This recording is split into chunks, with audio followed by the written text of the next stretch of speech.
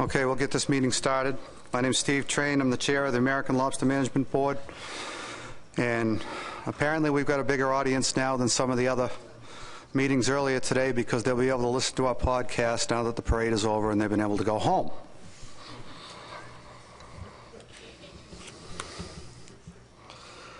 I'm assuming everybody had the paperwork, has had a copy, had it emailed to them. By consent, can we get an approval of the agenda? Anyone opposed? Okay, agenda is approved. Is there anyone opposed to approving the proceedings of the previous meeting from October? If not, I'll consider that approved by consent. Okay, seeing none. This is our public comment period. I only have 3 people currently signed up for public comment. I need to remind you, public comment is for something that is not on the agenda. So if you'd like to come up to speak, currently I got to try to read these names. Gib Brogan is first.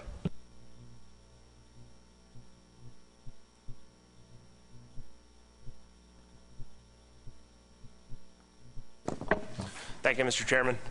My name is Gib Brogan. I'm with Oceana. We've been following the Commission's work on the Lobster FMP and looking at the addendum process and following the TRT and the biological opinion processes. And looking at these, I think that as you discuss this today and look at the issues that are facing the lobster fishery with right whales and other large whales, I think it's important that the Commission come away from today's meeting with some clarity on the interaction between these processes. Right now there's the take reduction team, take reduction plan that's working on their work. There's a biological opinion that's ongoing, and there's potentially an addendum. And the interplay between these 3 moving pieces is really important. And having clarity on what these mean, how these are going to proceed in the coming months will be very important to get a good outcome for this fishery. So we hope that coming out of today, we have a clear idea of what's happening there. An overarching issue with this addendum as we see it is the need for a clear statement of a purpose and need for this action. The various documents that are out there right now, the working group's work that has been done through their meetings, and the documents that are available right now make some passing reference to why this addendum is happening. And strong fisheries management, strong outcomes come out of clear purpose and need. And so another suggestion that we have for this meeting today is to come up with a clear statement of why you're doing this addendum. If you don't mind, that you're speaking on an agenda item now. I'm sorry, I was looking at things that weren't in the available documents related to the addendum. I apologize. Thank you very much.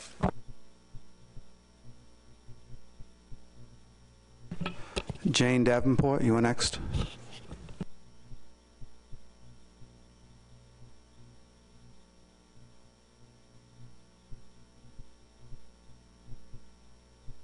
No, not yet. Thank you. My name is Jane Davenport, and I'm with Defenders of Wildlife, and I and some of my other colleagues are members of the TRT representing the conservation community. And I'm certainly aware that this public comment opportunity is not meant to be on agenda items, but I'd also like to ask that you indulge, as per the statement in the meeting overview, that there be limited opportunity for comment on agenda items that the public has not had opportunity for comment on. So if I may, I'd just like to make a brief comment where the public on that, because we haven't had that opportunity before. Brief. Yes, thank you. So we're certainly encouraged that the Commission is being proactive in putting together this American lobster and whale work group to move forward with an addendum to try to solve the problem. The environmental NGOs that I work with have been very skeptical of whether effort reduction is going to get this fishery where it needs to go and enable the National Marine Fisheries Service to get where it needs to go in respect to complying with the Endangered Species Act and the Marine Mammal Protection Act. So while we are very encouraged that the addendum is speaking in terms of reducing vertical line rules, we want to encourage the Commission and its work to be really clear on the data that's being used about the effort and the locations of various fisheries to really prove that whatever vertical line reduction measures are being considered and eventually passed in an addendum will truly be effective at reducing the risk to North Atlantic right whales and other large whales from vertical lines in the water column. If you don't mind, you may want to make this comment after we get to the next agenda item when we're actually discussing the addendum. Will there be an opportunity for public comment then? I will make an opportunity then. Thank you. That would be very much appreciated. And we have Percy Bennett Nickerson. Did I say the first name right? Hello, Percy Bennett Nickerson, and I work for the Pew Charitable Trusts. And my comments are sort of a mixed bag as to whether or not it's about this agenda item or about Addendum 26. We commented on Addendum 26 when it was in the scoping phase, and we'd like to reiterate some of those comments now. We are encouraged that in this particular action, the board is recommending that VTR and VMS or something along those lines would be implemented within 1 year. That would be in line with our comments on Addendum 26. I haven't heard, or we haven't heard any updates on where that is in the process, and I'm guessing that it's possible that some of the actions that are done by this board would change some of the outcomes of that. I'm not 100% sure, just hoping that we can get an update on that. But specifically, our requests and recommendations would be that there would be 100% catch reporting requirement at the trip level for all permit holders, that they require additional reporting requirements, including a lost gear reporting requirement, require harvesters to report all data, including fishing locations, by 10-minute squares or a finer spatial scale if available, require harvesters to report all data electronically, require electronic monitoring, require regional specific gear markings at least every 40 feet of line, and implement trip caps and ownership limits in the lobster fishery to eliminate latent trip allocation and reduce any number of traps that are actually fished. So I don't know whether that's related to 26 or to what's happening now, but sort of a mixed bag. Thank you. Thank you very much. Is there anybody who has not signed up for public comment that would like to speak?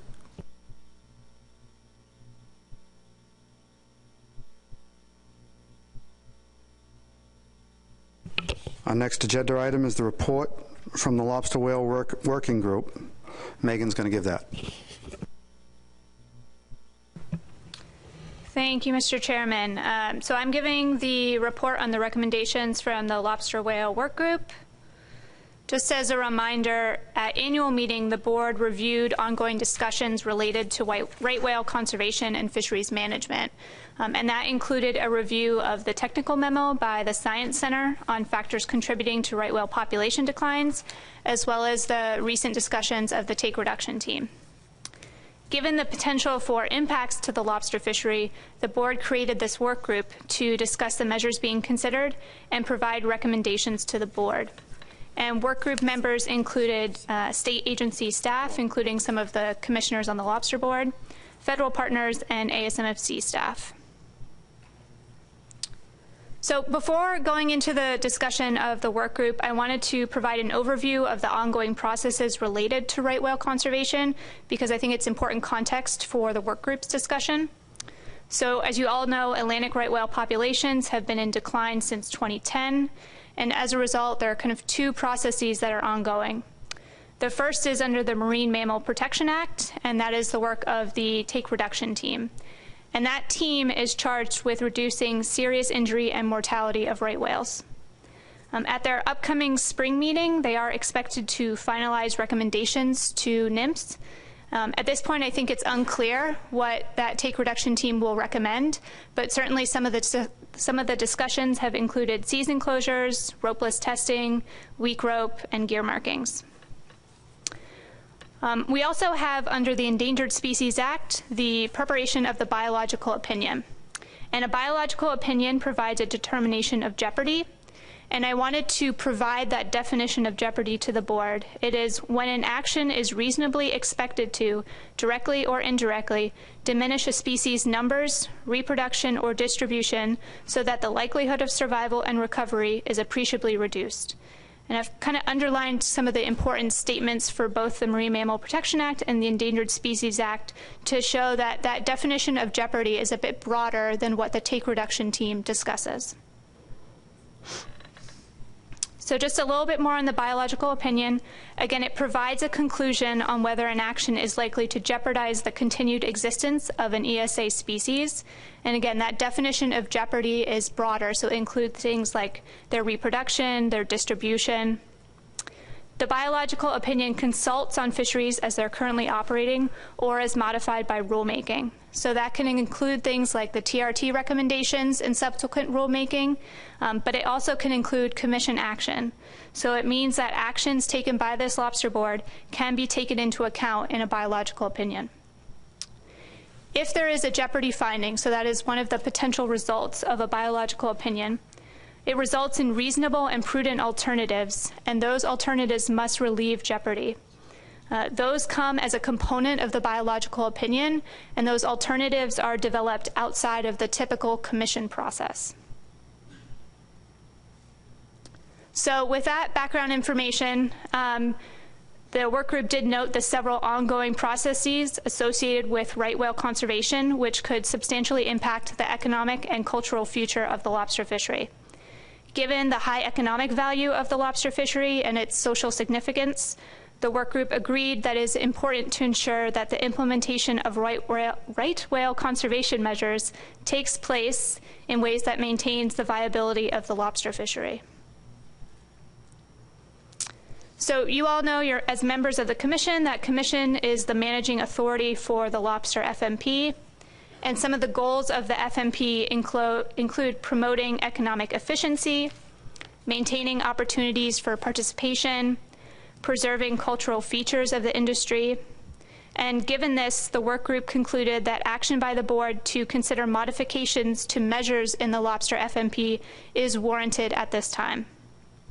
By the commission taking action, states can continue to cooperatively participate in the management of the species.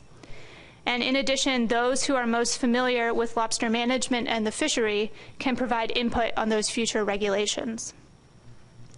The work group did recognize that other regulatory changes may occur in the fishery, but noted the need to proactively respond to these growing challenges that are facing the lobster fishery. So the recommendation from the work group is that this board initiate an addendum to consider reducing the number of traps and/or vertical lines in the water and require vessel tracking systems for federal permit holders. And there were 4 components of that recommendation, which I will go through, but it was also included in your supplemental meeting materials. So part 1, management tools that the plan development team should evaluate are reductions of vertical lines using trap limits, gear configurations, seasonal closures, and/or other measures to achieve a rate of 20% and 40% by LCMA, exclusive of LCMA 6. There was a note that trap reduction should consider ongoing state and federal management actions by LCMA, as well as future trap reductions that are already set in rule. There was also a recommendation that the PDT evaluate the elimination of the 10% replacement trap tag provision.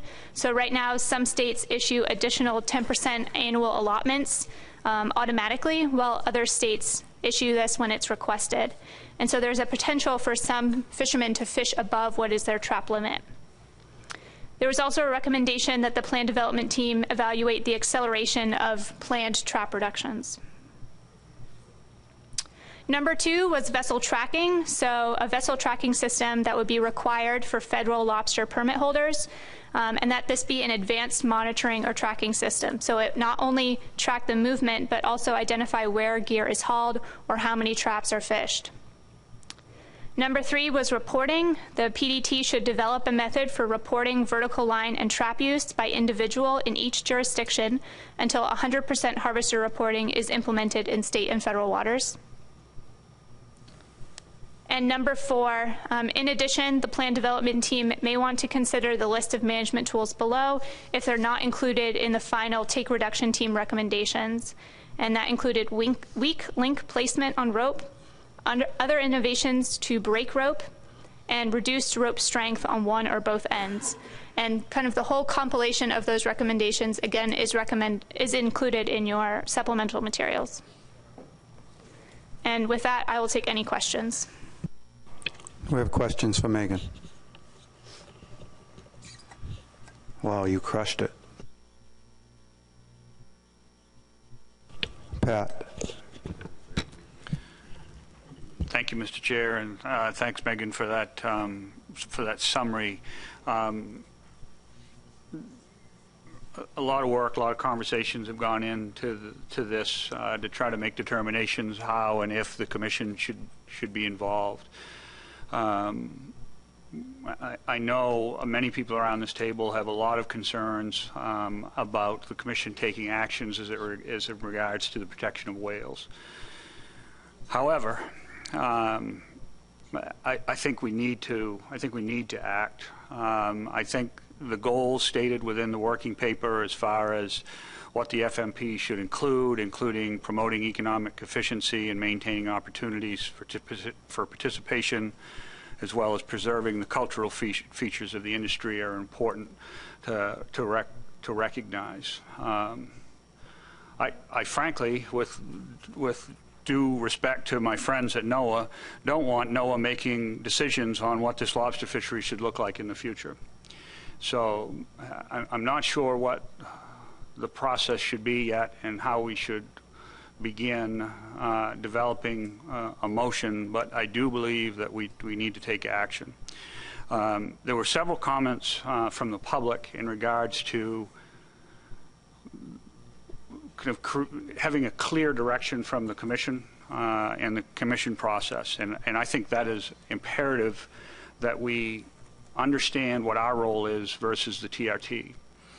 In my mind, and that people can correct me if they feel differently, in my mind the TRT is dealing with serious injury and mortality associated with right whales, and our role as a board should be how can we as a board and as a management body and as individual jurisdictions reduce risk to the right whales. So to me, this is risk associated with the biological opinion, as Megan stated earlier. So I want to make sure that we don't start doing TRT work here. And I'm working on a motion in my mind dealing with the electronic monitoring part to try to separate that, but I'll ask to reserve some time for later so I can think about what that should be. But with that, I'll stop rambling. Thank you, Pat. David Borden. Thank you, Mr. Chairman. As a member of the working group, I just thought I'd comment from the perspective of I have a lot of personal reservations about the motion, and I think, as everyone knows, I represent the offshore lobster industry, so I have a lot of reservations about what the motion says, how it says it, what the process is that would be followed, and where we'll end up in the final analysis. But having said that, and having those concerns about the motion, I think Pat's comment is dead on, that if we want to control our own future on this, I would point out we have to get ahead of the issue instead of responding to the issue, and that carries a lot of uncertainty, because our normal way of doing business is we ask a bunch of technical people to say, how much of a cut do we need? How much of a restriction should we put on our industry? And they come back with a number, and then we work on it. And that's all a fairly logical process. That process is not being followed. We're not going to know what the cut is until the end, when the agency basically comes out with its jeopardy finding. So what we do here is a step, and then regardless of what we do, it's a step in the right direction. And then the TRT process is basically going to follow on and take additional action on the issue. And then when NOAA makes its determination, if it requires additional action, then there's going to be additional action that the agency is going to take. So this is it's kind of a hybrid, but I'd emphasize the fact that every jurisdiction around this table has fixed gear fishermen. And the primary focus of this motion is on the lobster fishery, but in the final analysis, every one of the fixed gear fisheries may be affected by this issue. So in my view, where I come down on this, although there's uncertainty, although I have personal reservations, I support moving forward, and I've got a motion that Megan has at the appropriate time. Thank you. Thank you, David. Any other questions? John Clark, go ahead. Yeah, thank you, Mr. Chair. I just wanted a clarification on this first recommendation. It says to achieve a rate of 20 and 40% by each LCMA. What does that mean? It's just the range of reductions that would be in the addenda. So it should be 20 to 40%? I think the idea was that the two options would be 20 and 40%, but the range in between is still okay because it's within the range of options in the document.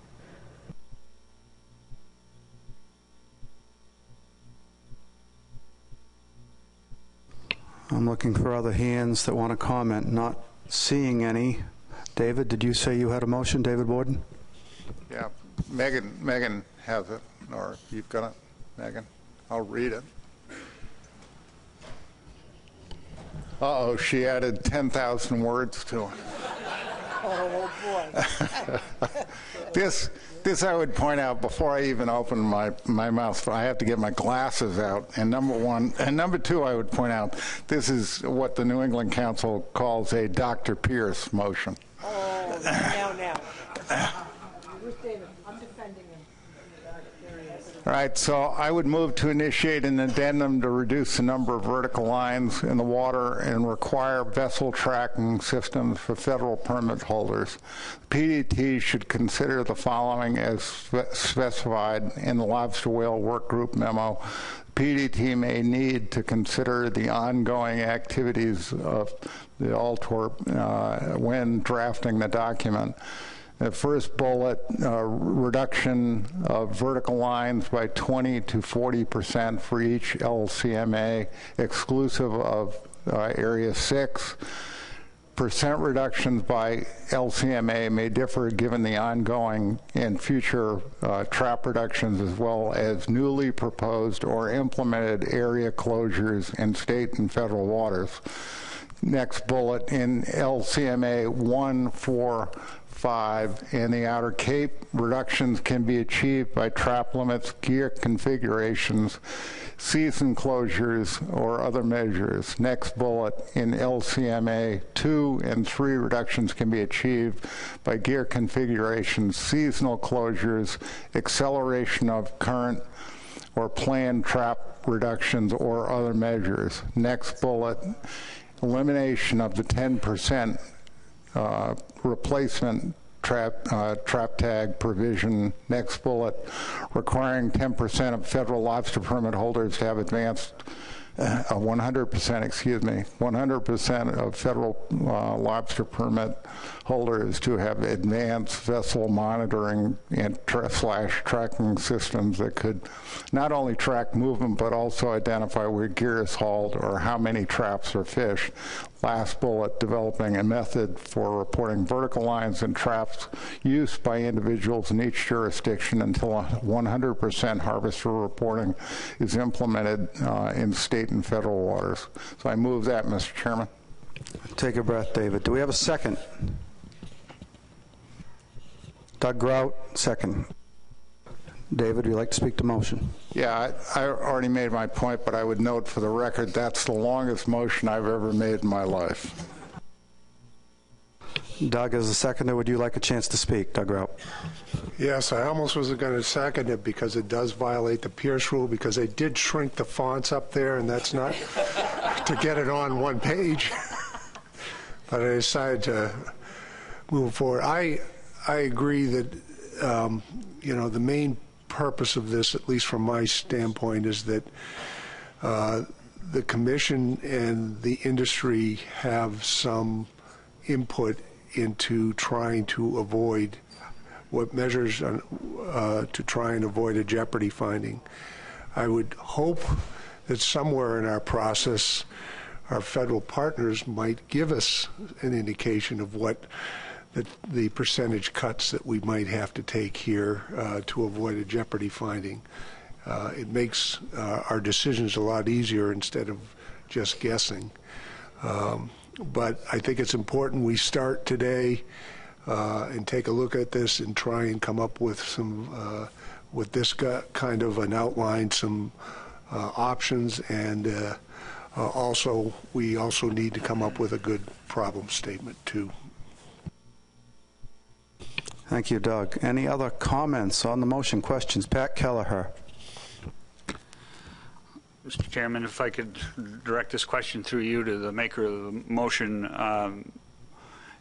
David, the requiring 100% of federal lobster permit holders, I get it. I understand why we need to do it. But I'm going to go back to the comment that I made earlier in regards to kind of a clear line between what the Commission is going to be doing and what the TRT is going to be doing. To me, that gets to the issues around serious injury and mortality and monitoring those issues. And do you think that that would be better dealt with separately by a recommendation from this board to the agency to address through the TRT process? Go ahead, David. Yeah, Pat, I'm not exactly sure what you're asking, because I mean, we already have a number of, the Commission already has a number of requests on that, on the reporting issue in the system. So are you suggesting something other than those items? If you are, please be a little bit clearer, more explicit. No, just the second to the last bullet, David. Just making it, instead of making it a part of this motion, I guess we can't remand anything to the TRT, but if we could, to me this seems like an issue better dealt with by the TRT, and it is something that the agency could put into place much quicker through their rulemaking under MMA versus going through this process and then advancing it to the agency. David? I'm not, I guess my answer is I'm not sure of how fast the rules are going to get implemented. If we were to adopt a whole series of provisions that are consistent with the motion, my assumption is we wouldn't do it until summer, Megan? Is that the timeline we're on, or fall? In terms of when you would see a document for public comment or final action? The comment. I think some of that will depend, honestly, on the ongoings of the take reduction team and monitoring what they're doing with that group. So I think it would be either May or August board meeting.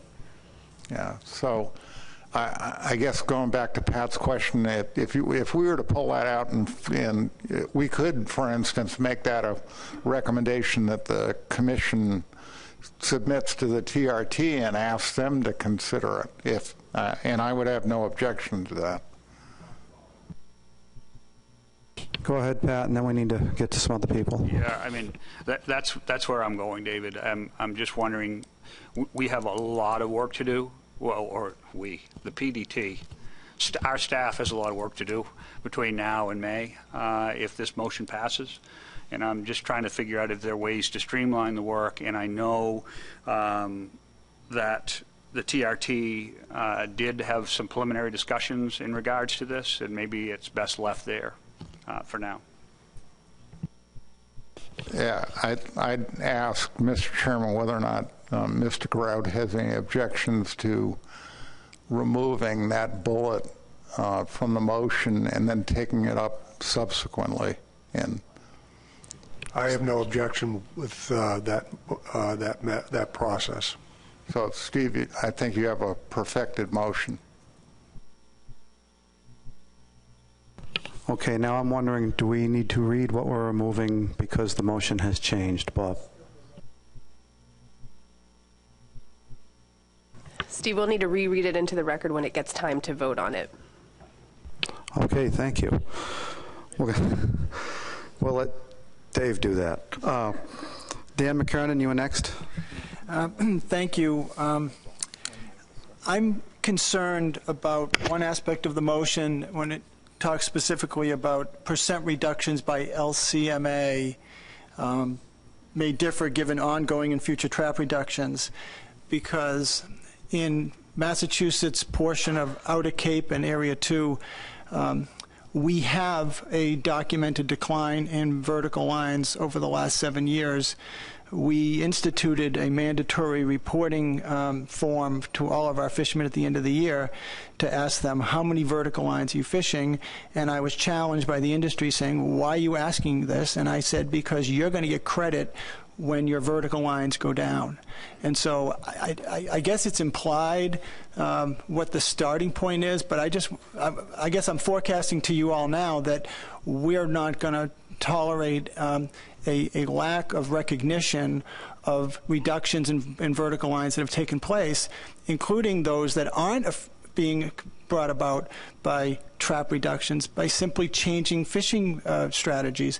Some of the Outer Cape fishermen are going from 800 single traps to 800 traps fished as 20-pot trawls, and that's going to have, a huge decline in the number of vertical lines. And so we need not apply these formulas to each LMA the same, and because Massachusetts instituted this very unique reporting form, that puts us, you could either say in the catbird seat or on the firing line. And so I'm just letting y'all know that this is really going to be important to us, that we not start this process or this reference point of either last year or the year before, because right whales started to go downhill a decade ago, and the fishermen in those two areas have suffered a lot of trap cuts, but also documented reductions in vertical lines. Thank you, Dan. Sarah Peak. Thank you very much, Mr. Chairman. I share the concerns of our Deputy Director, and my questions were going to be targeted in the same way, so I won't take up the group's time to just restate what was just stated by him. I will take a moment of personal privilege to come to the defense of our Director of DMF, that sometimes details matter and facts matter, and I appreciate his detailed approach, so thank you. And the gentleman to my right as well. Thank you. Richie White. Thank you, Mr. Chairman. I'd like to ask the service, I guess, Peter, the difference between having the VMS language go into this document as opposed to us separately writing a letter to the service asking them to implement it, if there's any difference in the timing or how they would view that. Peter, you were next on my checklist anyway. Peter Burns. Thank you, Mr. Chairman. Yes, my comment was going to be related to the same question that Richie had. I think that certainly we understand that there's two memos in the file right now that have recommendations for VMS for all federal vessels, and I know that in Addendum 26 we had a pilot program that was approved that would look at VMS across the different types of vessels in different areas in the offshore fishery. And so my thinking was that it would be more of a sort of a collaborative approach at the Lobster Board level, using a working group or this pilot program to really try to ground truth what the best way to implement VMS would be. I don't know if we've moved forward at all with that working group or not, but certainly if there's something that moves forward in that direction, we would want to be informed by that. In the meantime, I think that for the purposes of this motion, I mean, I think we could go either way. I think if it's included in here, I don't think it hurts.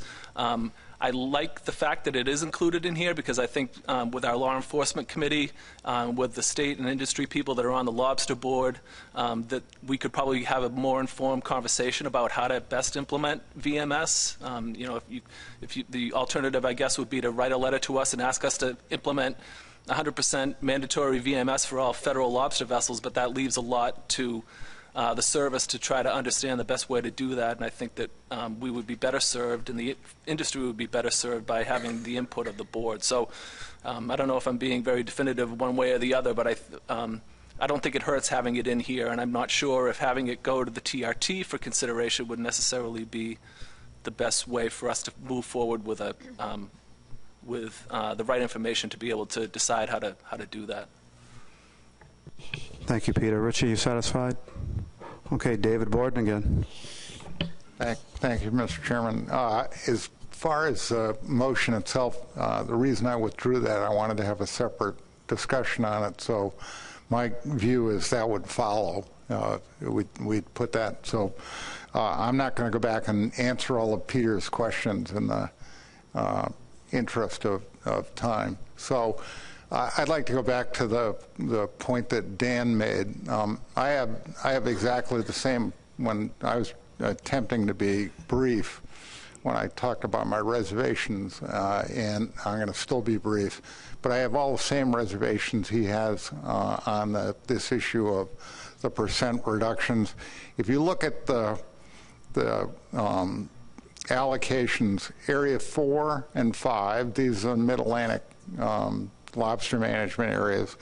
Areas 3 and 2 in the Outer Cape have all had very extensive trap allocation programs that were based on history that eliminated and have subsequently consolidated the industry in a lot of those areas. And that sentence, that second sentence, is designed to basically say to those areas that your efforts in the past are going to be recognized as part of this, part of the process. So I agree with what Dan said, and I think we have to just recognize that vertical line cuts in the areas are going to be different in different areas depending upon the density of the traps and how they relate to a whole host of variables like exempted areas. They're going to be exempted areas where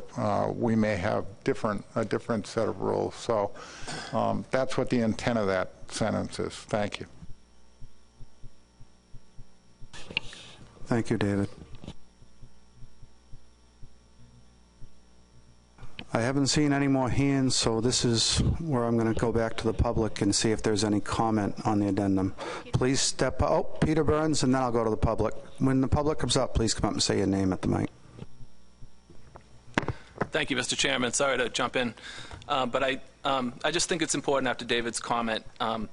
First of all, I'm pleased with the motion, and I'm pleased that there's some interest on behalf of the board here to move forward. I think it's really important, and I think that timing is of the essence here. I think that as soon as the Commission can start to develop this addenda, I think that is really going to be a great way so that we can try to complement whatever comes out of the TRT to try to avoid a jeopardy finding with a biological opinion. And I think now's the time to start doing that. It's a lot of work moving forward, but I think we're heading in the right direction here, and at least we have something in the pipeline now. As far as the fine print in the motion, I think that, to understand really where the ESA is coming from, I'm not really sure how anything in the past may or may not be able to be credited. And I don't want to put the cart before the horse here because I think everything should go on the table and we should have some clear expectations on how we want to move forward. But I think that depending on, I think the ESA and the biological opinion are going to be looking at the best available information. And we've seen reductions in the population of whales going down since 2010. I think that the ESA and the biological opinion, we're going to want to look at the most recent information available to base the reductions on. I think that there's clearly could be some credit for the Area 3 trap caps that NIMS hasn't implemented yet that we're looking at.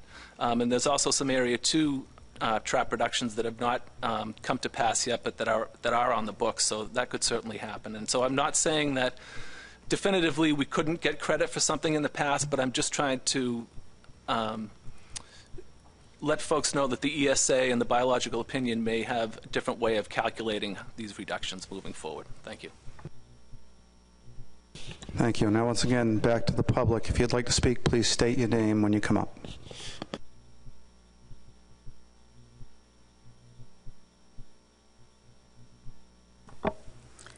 Thank you, Mr. Chairman. I really appreciate the opportunity. I am Jane Davenport with Defenders of Wildlife. And before the Commission votes, I'd really like to urge you to consider a larger range of reduction than the 20 to 40% that's currently on the table. My understanding from the October working group meeting is that at that point, the range of alternatives included up to 50% reduction. But amplifying what Peter Burns just said, it's critical to understand that as the agency's tech memo demonstrated in the fall, a female right whale has only a 5% chance of avoiding an entanglement in a vertical line in the 10-year calving interval. And of course, that 10-year interval is because of chronic entanglements in fishing lines. The normal calving interval for a right whale is 3 to 4 years. So as a matter of biology, not as a matter of what the agency has found in a biological opinion, but as a matter of what the best available scientific data has shown, entanglements are already causing jeopardy to the North Atlantic right whale in terms of both lethal and the sublethal effects of affecting reproduction. So, you know, I commend your commission for being proactive on this, but please understand that this is a time for bold action, not conservative action, and considering a larger percentage reduction, considering more innovative methods of getting rid of end lines, such as, for example, having a ropeless mechanism on one end and a rope on the other, that would achieve a 50% reduction right there. Understanding that that technology is not ready to come off the shelf yet, the Commission could play a really important role in facilitating and incentivizing the development of those technologies. So again, I just respectfully ask that you consider even bolder action than what you've got in the motion before the Commission. Thank you. Thank you for your comments. Anybody else in the public? Come up and state your name, please.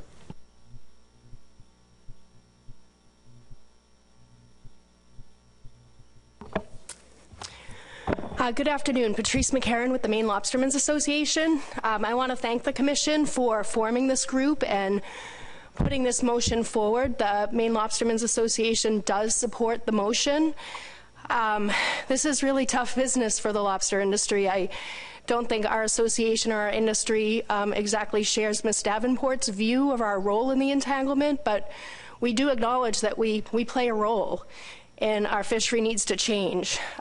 This biological opinion is scary, and when I think about the courts deciding things or the service deciding things, I know that they don't understand the fishery and they don't adequately understand how these actions might affect our livelihoods and our ability to continue to make a living.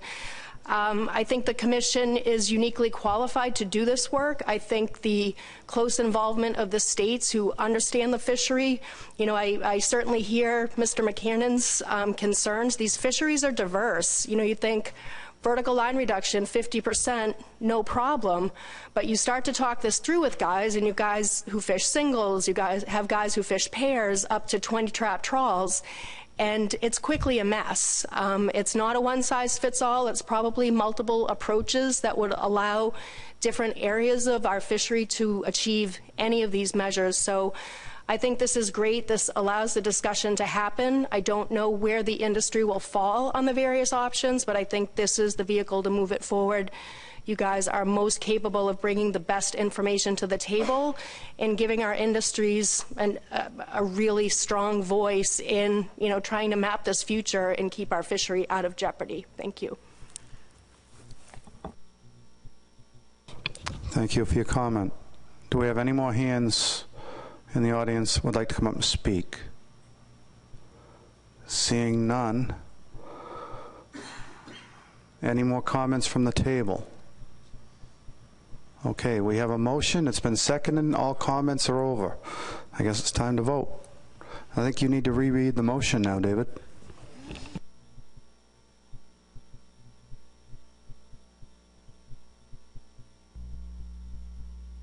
Do I have to do this? Move to initiate an addendum to reduce the number of vertical lines in the water. The PDT should consider the following as specified in the Lobster Whale Work Group memo. The PDT may need to consider the ongoing activities when drafting this document. Reductions of vertical lines by 20 to 40% for each LCMA, exclusive of Area 6. Percent reduction by LCMA may differ given ongoing and future trap reductions as well as newly proposed or implemented area closures in state and federal waters. In LCMA 1, 4, 5 and the Outer Cape reductions may be achieved by trap limits, gear configurations, season closures, or other measures. In LCMA 2 and 3 reductions can be achieved by gear configurations, season closures, acceleration of current, planned trap reductions, or other measures. Elimination of a 10% replacement tag provision, developing a method for reporting vertical lines and trap use by individuals in each jurisdiction until 100% harvest reporting is implemented in state and federal waters.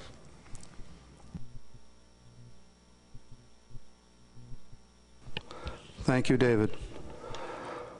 Do we need time to caucus? Okay. All in favor of the motion on the table, raise your right hand, please. 2, 3, 4, 5, 6, 7, 8, 9, 10, 11. I think I only counted 11. Yeah. Oh, good. I don't think I need to do this, but we'll do this. Opposition. Abstention. Null votes. No. 11 no, no, no. Okay, motion passes. And David, did you have a follow-up from what you removed? I defer to Pat Kelleher. I think he was going to make a suggestion. Pat Kelleher. Yeah, I appreciate that, Mr. Chairman. I do have a motion that was prepared. I don't know if it was. Do you want me to do the working group report first and follow up with your motion? Yeah, why don't we do that? Why don't we do? Let's do that. So the Lobster Enforcement Vessel Working Group, it might be good to do that, report out, and then come back to this electronic monitoring issue because there is a recommendation that came out of that working group relative to this issue. Okay, thank you, Bob. Now, before we go on to that item, Megan does have a question. Task. I was just going to ask, so this is a pretty hefty document for the PDT, so I'm going to ask that all states review their PDT membership and make sure that the person who is most qualified to work on this is a member of the PDT and that they also have time to write part of this document. So if states could review that, that would be a big help. Pat Kelleher.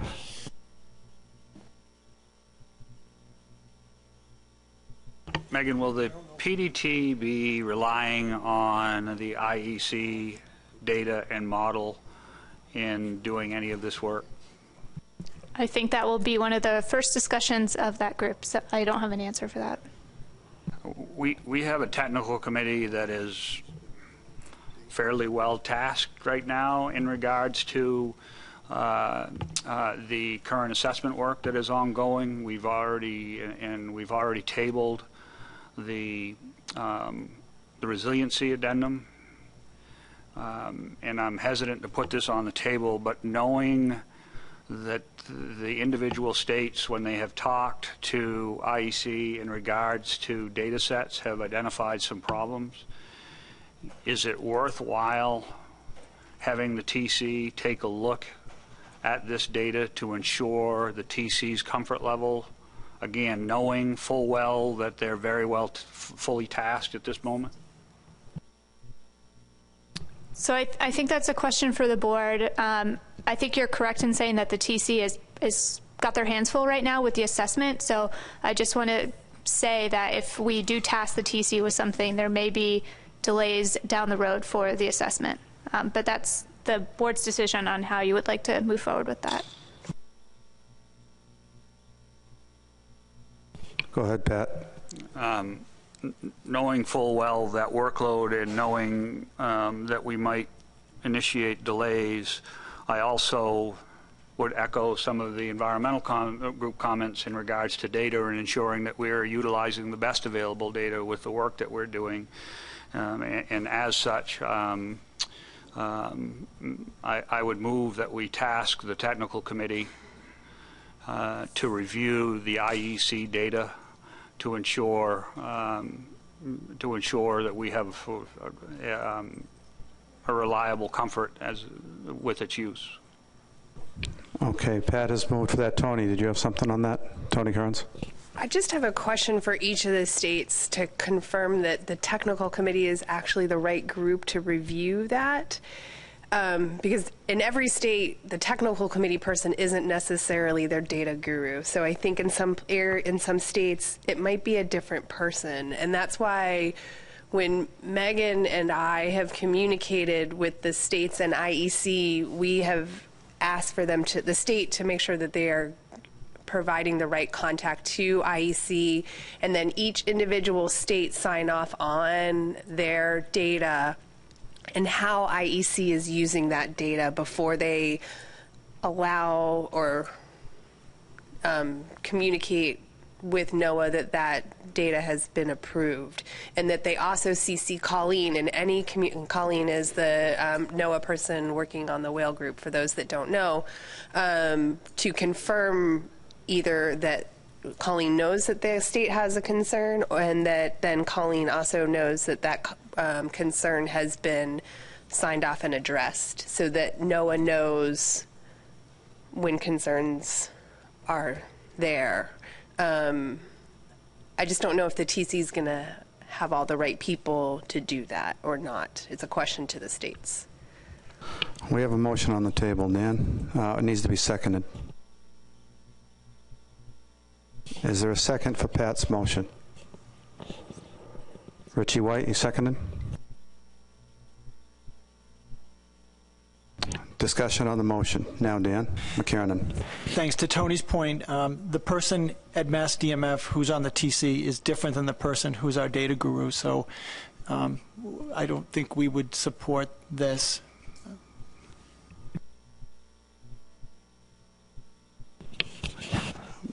For some reason, I'm not seeing your last name. I want to pronounce it right because people listening. Jay McNamee.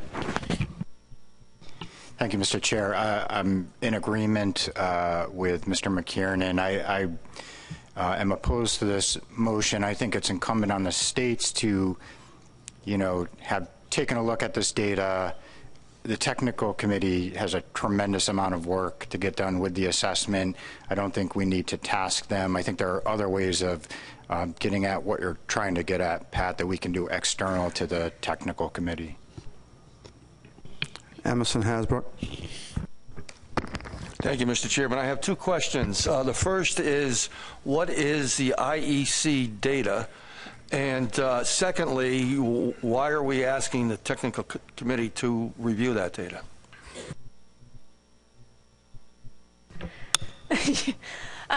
So for one of the things that has been used in the past for the TRT is a model called, we call it the IEC model. It's the group that makes it. And fisheries data that goes into that, it was originally used for a co-occurrence model, so it mapped where fisheries were versus where whales were. And that's not really its use at this point, but it is looking like it might be the best available data for things like number of vertical lines or information on gear in different fisheries. And the data is collected from all of the Atlantic coast states, so it has a pretty large geographic span. And since this is the data that may be used in the biological opinion, I think there was an interest to make sure that that data really reflects what's actually happening, and for the states to review it. Does that help, Emerson? Yes, thank you. David Borden, and then Doug Grout.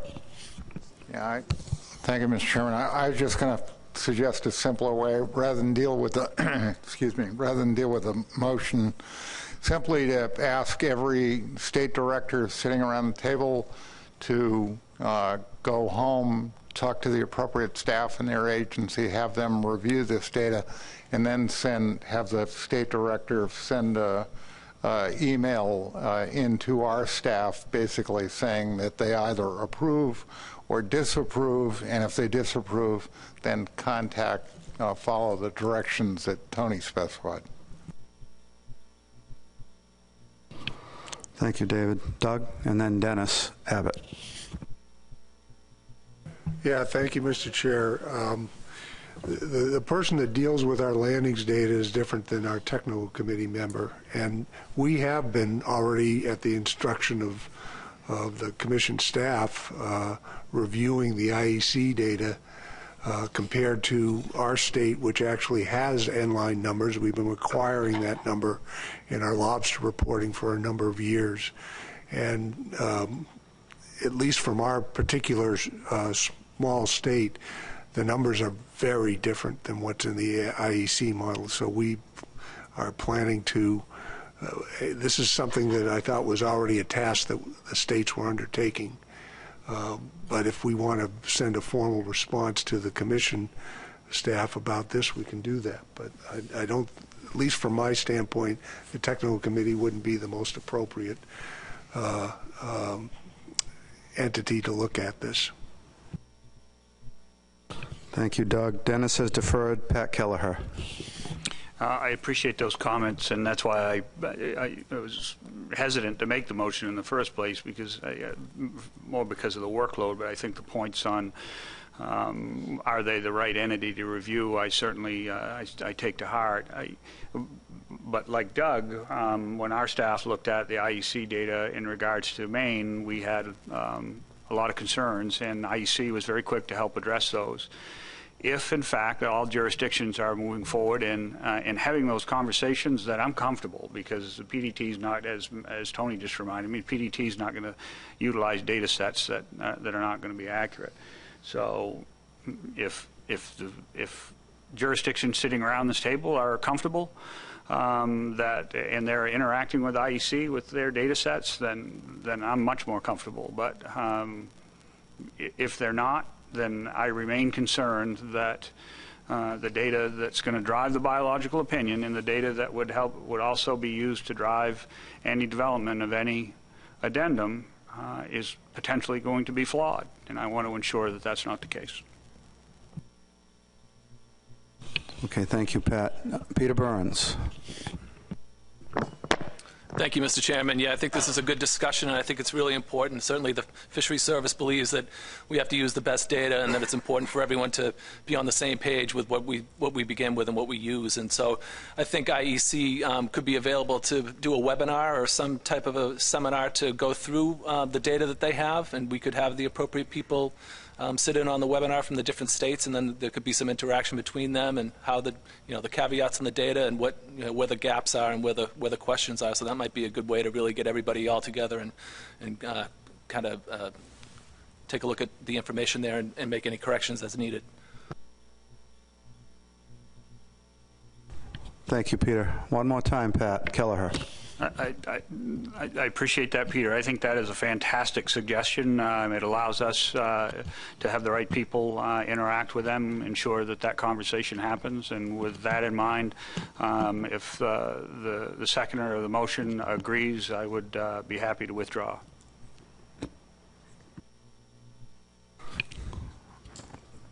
Doug, that was you, I believe. Oh, no, it was you, Richie. I'm sorry. Agree. Okay, that motion is withdrawn. Dan McKiernan.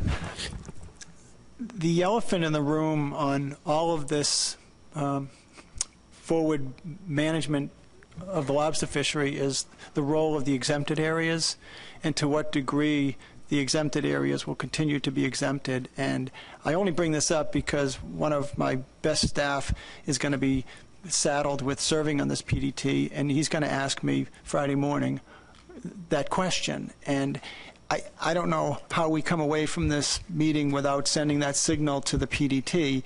Maine has the exemption, the historic exemption line that encompasses a lot of their state waters. New Hampshire exemption lines includes all of the Great Bay. Massachusetts has a 0 to 3 mile exemption for single traps. The Nantucket Sound fishery at this point is not included because of the lack of whale sightings down there.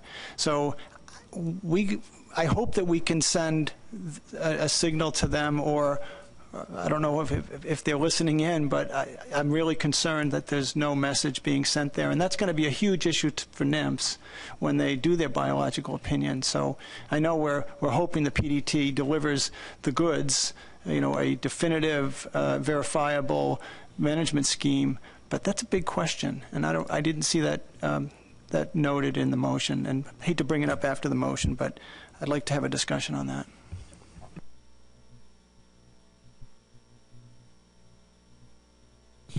I'm looking around, Dan, to see if somebody would like to discuss it.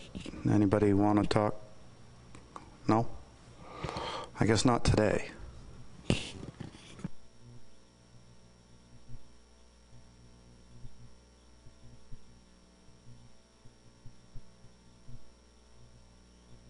Okay, we are going to move to item number 5.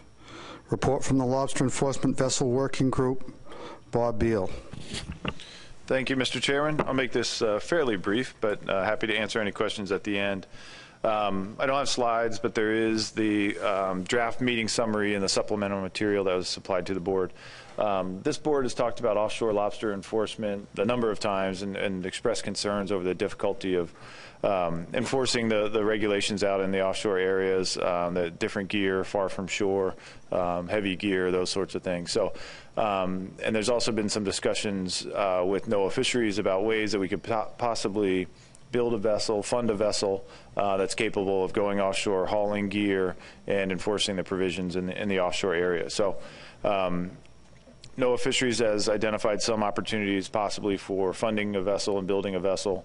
And with hopes that that actually is able to move forward, this board formed a working group to talk about the offshore area and how we would staff an enforcement vessel and where the vessel would be located, who would own the vessel, all the other logistics associated with the vessel operating in the offshore area. So this that group was formed at the annual meeting. The group got together December 20th this year, right before the Christmas holidays. The current makeup of the group has representatives from Maine, New Hampshire, Rhode Island, NOAA Office of Law Enforcement, and the U.S. Coast Guard. If any other states want to be involved, they're more than welcome to become part of the working group.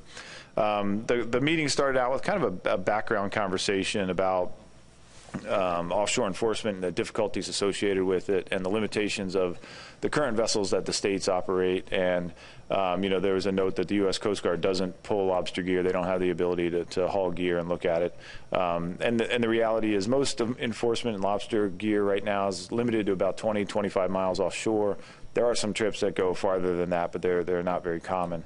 There was some conversation about some examples of when the enforcement vessels do wander farther offshore to enforce the provisions. There's a pretty high non-compliance rate, up to 80% in some areas. On one trip that was made, the enforcement folks knew of some folks that weren't playing by the rules. They went out to those areas and they found a lot of illegal gear, and so that just reinforced the concern of the group that there needed to be increased offshore lobster enforcement.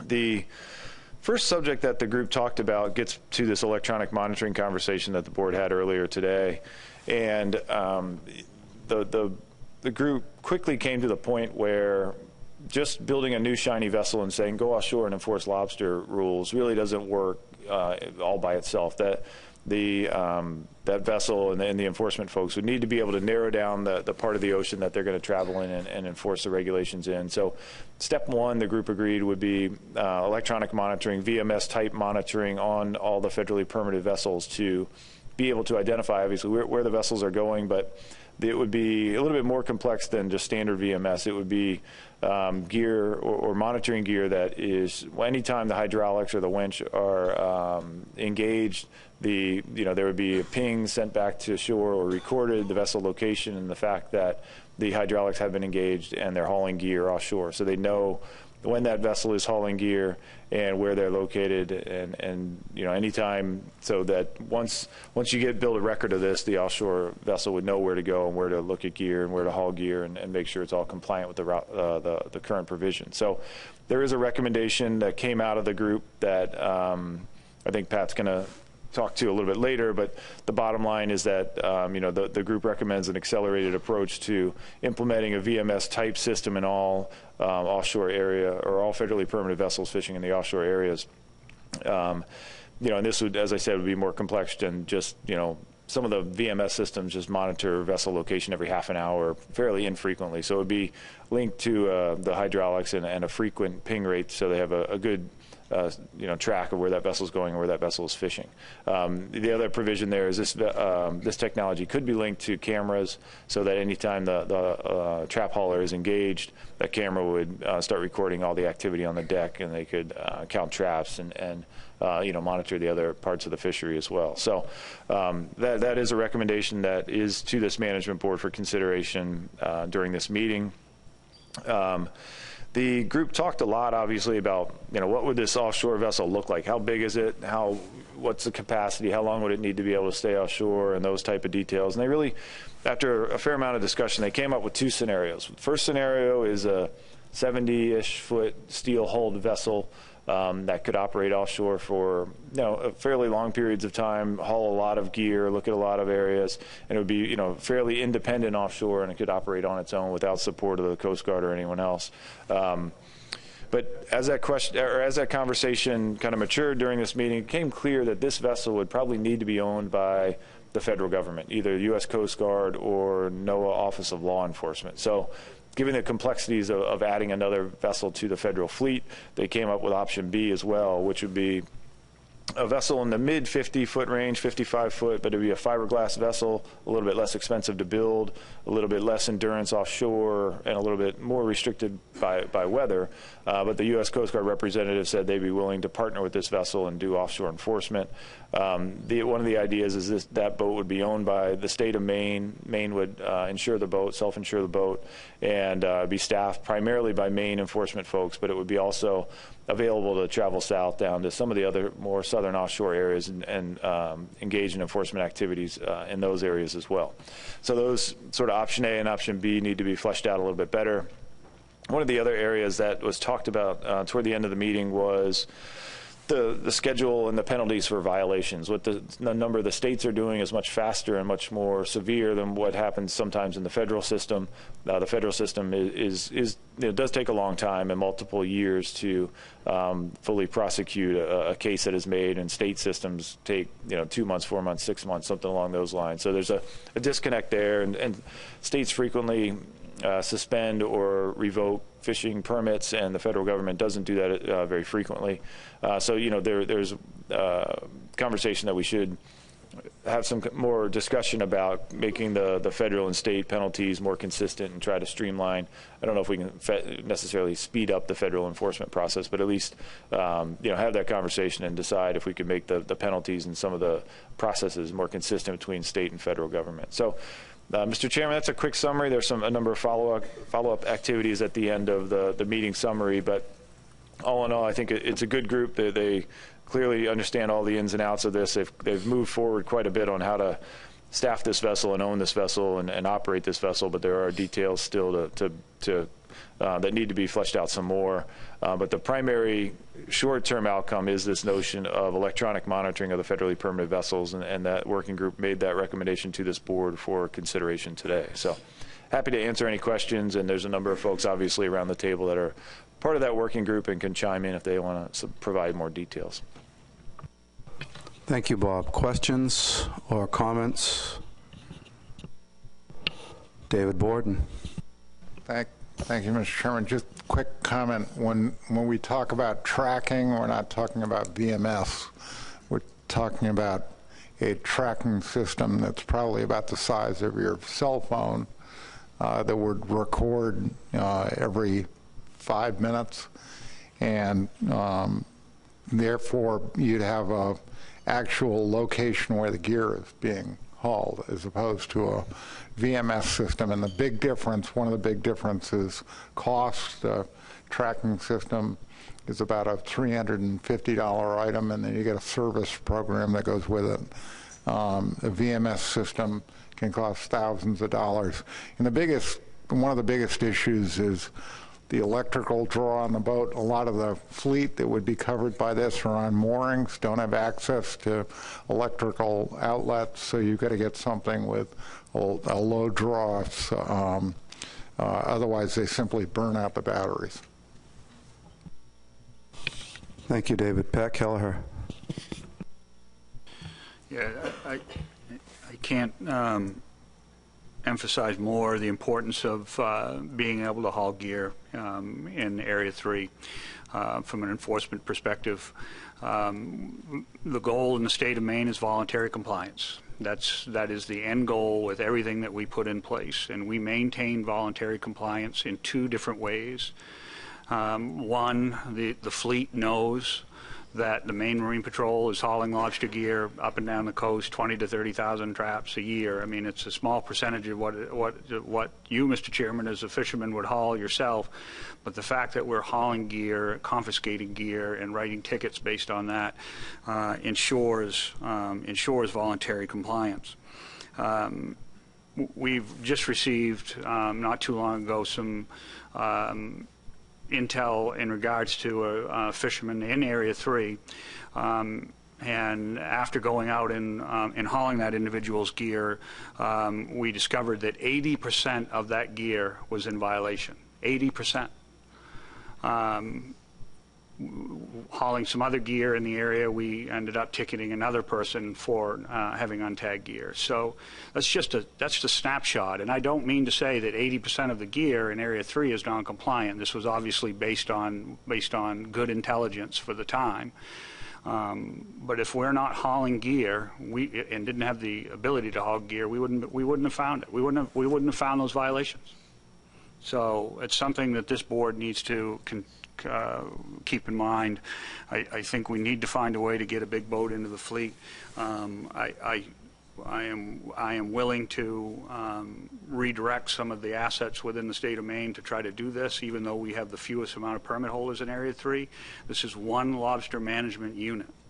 Now, we are managing the Gulf of Maine and Georges Bank, so it is a resource issue as well as a compliance issue with our FMPs and an issue for marine mammals. So we need to find a way to solve this problem. And the electronic monitoring is a big part of this, and frankly, it's the first step that needs to be taken. And with that in mind, Mr. Chairman, I have a motion in the queue ready to go up to start a discussion on that component. Let's get the motion up. My motion is not a Dr. Pierce motion, and that is not it either, I don't think, is it? Unless you... Yes, it is. No, it's not. No, there it is. God. No, that's not it. That's definitely not it.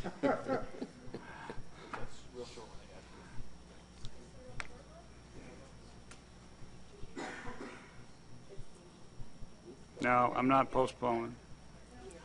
You don't have it? You didn't get it? It's short. I'll read it and you type. How's that?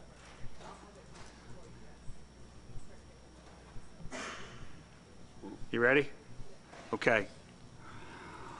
Move that the Lobster Board recommend to the Policy Board that a letter be sent to NOAA Fisheries for consideration by the TRT to develop and support a suite of options for electronic vessel monitoring for federally permitted vessels. And if I get a second, I'll... Seconded by Dennis Abbott. Go ahead, Pat. I want to reiterate some points that David Borden made, and I didn't feel like I needed to put it in a motion, but we're not talking about VMS here. We're talking about a very simple system that has been tried and tested on offshore vessels that you could create geofencing with it. You can ensure that we know when they leave the dock, but based on Bluetooth technology, you'd know when the hauler is engaged, so you'd know where the gear is. And that's very, very important to have that information as it relates to a large offshore vessel, because the density of gear in Area 3 is nothing like we have inside. So having that knowledge of where that gear is to then haul is critical. And I think beyond that, the idea of video, as our executive director said, the idea of potential video use within this type of system is also very important. Thank you, Pat. Dennis is a seconder. Would you like to speak? No? Okay. Eric Reed, no? Go ahead, Dan McKiernan. Pat, could you explain the role of the large whale take reduction team as the recipient of this?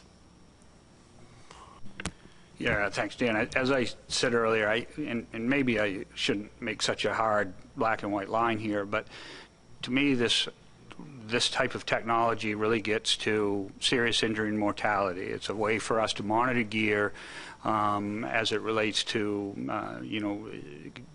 current and future regulations, rope size, diameters, traps, number of traps on a trawl, information in regards to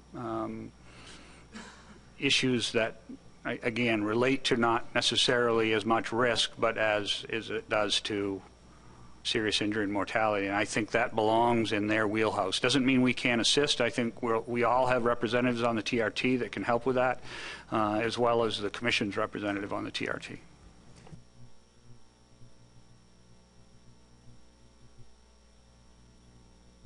Peter Burns. Thank you, Mr. Chairman.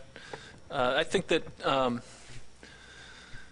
if the policy board decides, or the board approves this and the policy board sends a letter, I think it would be good and helpful to have as much technical information in there as possible to provide the TRT with some different types of technologies and the type that the board might be looking for to look at, so that it can sort of give a little bit more detail on the scope and the intent of what's happening here. And if there's any information either from a working group or from the Law Enforcement Committee that can help inform that, I think that information would be helpful. Thank you.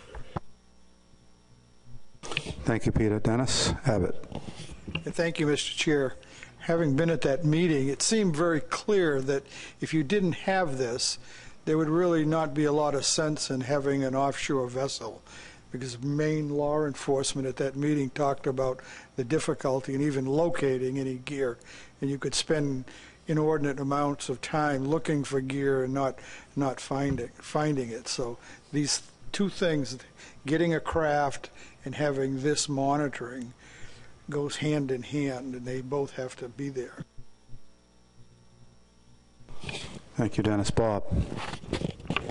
Thank you, Mr. Chairman. And, not knowing the membership and expertise of all the individuals on the TRT right off the top of my head, I take Peter's point that, the TRT may not have all the expertise they need to dig into all the options and different hardware and software and other things that are available to monitor vessels and cameras and all the other, there's electronic monitoring experts out there. So we'll try to do the best we can in providing them some information in that letter, or working with our law enforcement committee or something else to help that group out and at least understand what the goals of what we're trying to achieve through this electronic monitoring. So that, it's a fair point. There are individuals that weren't put together to be electronic monitoring experts. Thank you, Bob. Any other comments on the motion? Do we need time to caucus? Okay, everyone in favor of the motion, raise your right hand.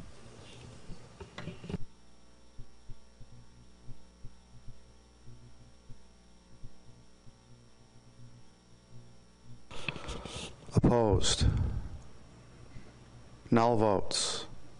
Abstentions? The one was abstention.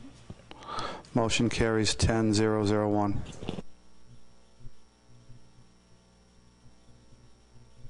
Ray Kane. Thank you, Mr. Chairman. I've just heard Dennis's rationale. I know years ago offshore lobster for Bobby Brown. Has anybody contemplated aerial surveys to find illegal gear? I mean, it's a lot quicker way than, it's just a thought, you know, put a plane up, go offshore, and you'll have tracking on legal gear. You'll know where that is. But the illegal gear, so you can send the enforcement boat directly to the illegal gear. Just a question. Thank you. Thank you, Ray. Pat Kelleher. Yeah, I was just, I'm glad you finished that, because, I mean, the Maine Marine Patrol has a plane. I can tell you we haven't written any violations, lobster violations with it. But if you had that sort of ability, that'd be great. However, we're flying a Cessna on floats. So to go that far out, I can tell you, and the major could tell you better, that our pilot would not be thrilled about being sent 75 or 80 miles offshore, even with floats. So you'd have to have, you'd have to have an aircraft with a little bit longer range, I think, to do that type of work. So might be even more cost prohibitive. Go ahead, Ray. Yeah, just to thank you. Another suggestion: bluefin tuna observer pilots. You know, you can pick them up cheap. They're no longer observing for seiners, and they fly that distance, single engines, without floats. Thank you, Ray. Okay, we're going to go on to our next agenda item. Review implementation of the Jonah Crab Fishery Management Plan for Delaware and New York, and I'll take it in the way that it is presented. Delaware, do you have anything to tell me? Thank you, Mr. Chair. I do indeed. I apologize for the first stage tardiness in getting into compliance here, but we have started the regulatory process. The first step has been completed, and within 4 to 6 months, we should be in full compliance for our little harvest of Jonah crab claws. Thank you. That was John Clark, by the way. Thank you very much. And New York? I'll start by apologizing, too, just because John said this thing. Thank you, Mr. Chairman. Just let me give you, it's a little bit more complicated, but it's, I think we put it in context. So we have a rulemaking in place, so we're ready with all the limits to file them. Unfortunately, the statute that we have for this expired on December 31st. So currently I have a rulemaking that I can't file. However, the legislature, both the Assembly and the Senate, have put bills in to restore that statute. So the minute I have that, we'll be able to file the rules, which should be pretty soon. Not even, I mean, hopefully we're looking at by March. And we're working with the legislature. They know that this is, we're out of compliance right now, so they understand the priority of it.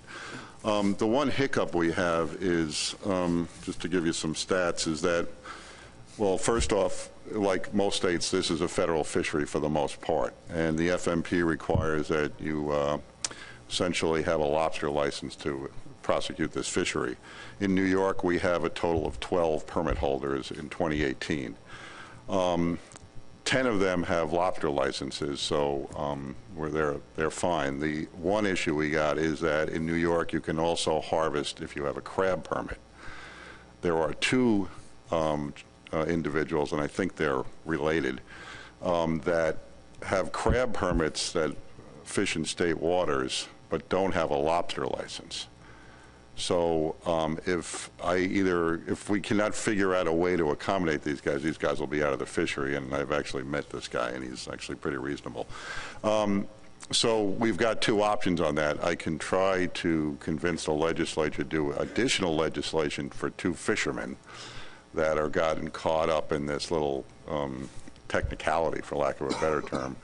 Or is there some way through the board, we could do a technical fix for this, for these two guys they're essentially caught in what came from the FMP. So that's the sticking point. I have two fishermen that I'm not sure how we cover in this, and that's assuming we do all of, everything else should be going forward in terms of implementing the management requirements.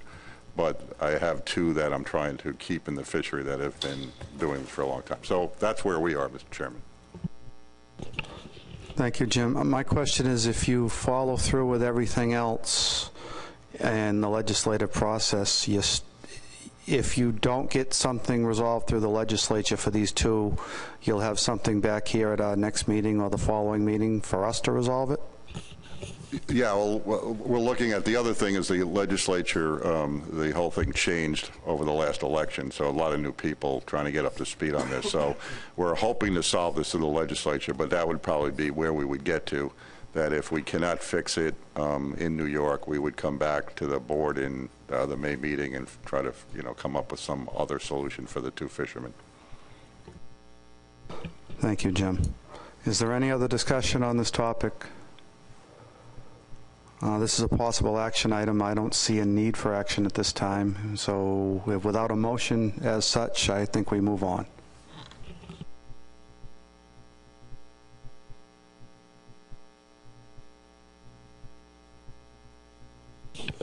Progress update in the 2020 American Lobster Benchmark Stock Assessment.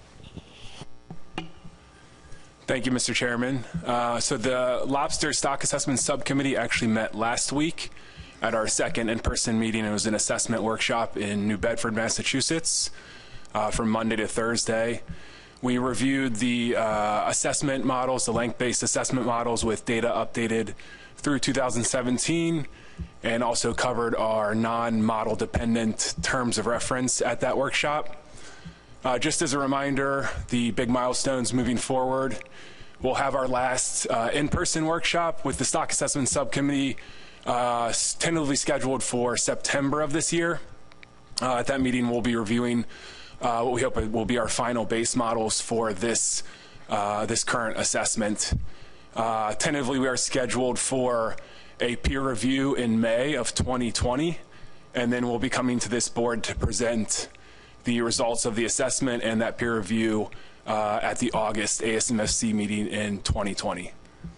So if there are any questions on the assessment progress, I can take those now. Do we have any questions for Jeff? You nailed it, I guess.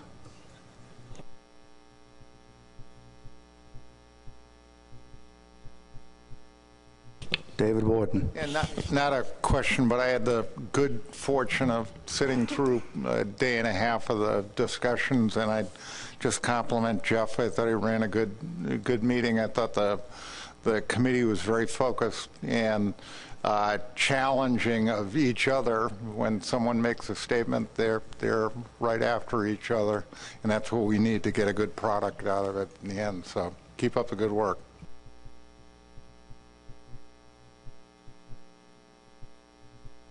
Okay. Do we have any other business? Do we have? Go ahead, Pat Kelleher. I'm going to bring it back to Wales one last time. We have spent a lot of time as a body just speaking about the interactions and risks associated with lobster fisheries in right whales, but we are not having any conversation about every other fishery from Maine to Florida. And I'm not asking for any specific information from NOAA Fisheries, but you know, there is other risk out there besides the lobster fishery, and I don't want. I know NOAA has not lost sight of that issue, but I just want to make sure that that's on the record for to express the state of Maine's concerns that other work needs to be done here besides what's being done with this management board. Anybody else? Seeing nothing, I'll entertain a final motion. Peter Burns. Just to follow up on Mr. Kelleher's comment, I think that in the process of the IEC webinar, maybe we could address that issue, because I believe that when that data was initially put together, that was to look at the co-occurrence model of where fixed gear fisheries and whales were interacting. And so there may be some of that data that's still available there, and that's something we could take advantage of that opportunity at that time, possibly. Thank you. Thank you, Peter. Would you like to follow that up with a final motion? Motion to adjourn, Mr. Chairman. Any opposition? We're all done.